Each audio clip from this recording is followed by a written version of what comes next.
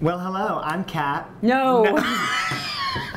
Well, that's one thing. Weddings should have name tags, so you know who's who. They should definitely not have name tags. They should never have name tags. Let's try this again. Welcome to Let Them Eat Cake with Cat and Jove. Unfortunately, though, the title doesn't reflect what we want to do, which is let us eat cake. Yeah, we're gonna let you eat cake. Let you eat cake. And the cake of the day is things that have to be had at a wedding. Must-haves for your wedding day.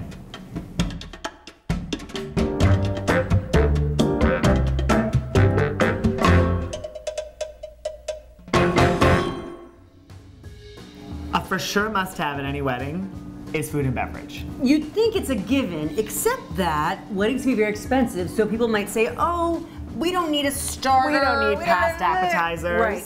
You need food. You need food and you need a bunch of booze. You need a lot of food and a lot of booze.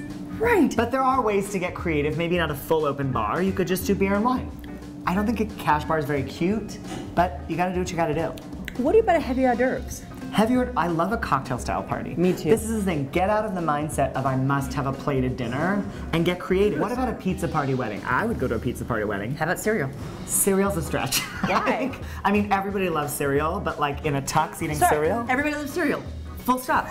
Let them eat cereal. Let them eat cereal. A lot of people have champagne taste with beer budgets. Go fancy where you can and then, you know, be and then reasonable. Eat cereal. To have a seating chart. Or not to have a seating chart. This girl would say, don't do it. Absolutely, you need a seating chart. Of course you would think that. You don't have to do assigned seats, but you definitely have to assign a table. Here's the thing, especially if you're at a round table, what if we just don't have anything to talk about? Make a new friend. Oh boy. Socialize. Okay. You look beautiful. What's your name? I'm Jove. I'm done with you. Moving on. From a planning perspective, it's a disaster if guests are picking their own seat. I mean, imagine a wedding with 200 people. Cocktail hour ends, they open the doors, find your seat, sit anywhere you want. Right. I mean, come on. It's a crush. There's 25 tables and you're like, where do I go? So this is my boyfriend's seat, actually. Sorry, you can't sit here. I think you're mistaken. Oh no, but see his name. Sorry, my husband of many years was gonna sit here. Huh? Can I get a salad? Yeah, what? Salad? Oh please, you haven't eaten a salad since the 80s. Breadsticks? You're right, this could get awkward. Cereal. Where's the cereal?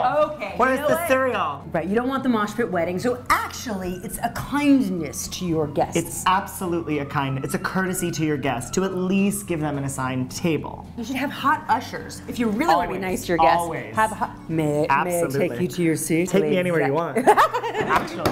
Something I learned about when we got into the wedding business was run of show. I think it's you start with the order. How do you want the night to flow? And then from there, how much time does each thing take? And you work backwards to come up with your start time. And be realistic. This is where you hire somebody to say to you. Totally. You need the professional experience. You think it's going to take 2 minutes, it actually takes 200 minutes. 15. Right. I'm going to be sure to ask my caterer, how much time is it really going to take you to pour wine, take orders, and serve a salad? If they say 5 minutes, it's not happening. Nothing happens in 5 minutes. Well, something. That's another show. That's a whole other show. To your point, have a timeline that's succinct. By the minute, minute by minute. But don't be precious about it. Be flexible. Life happens, people happen, it's a wedding. You've already paid the money, you might as well enjoy it. To demonstrate what we're talking about, we're gonna sit here now and just look at you for an hour. I can't do it, I have to talk. Why are we doing this?